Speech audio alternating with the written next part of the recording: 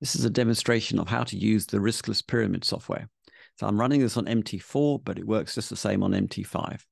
So first thing, check auto trading is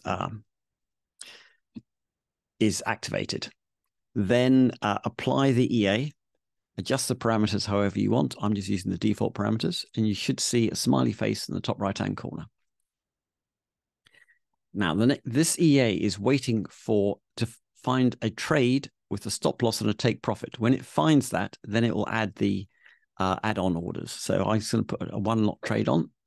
I'm going to add a stop loss and a take profit. And what you'll see is as soon as I do that, the EA detects this new trade and adds on these extra pyramid orders. The trade will now be managed in this way. So as the trade moves up and hits this first add-on, then it'll add on the extra position. And you can see the position sizes down here. It'll add on the extra position and adjust the stop loss accordingly. If at any point the trade is removed, such as like this, then all the add-on orders will be deleted. Okay, so I hope that is all you need. Thanks then.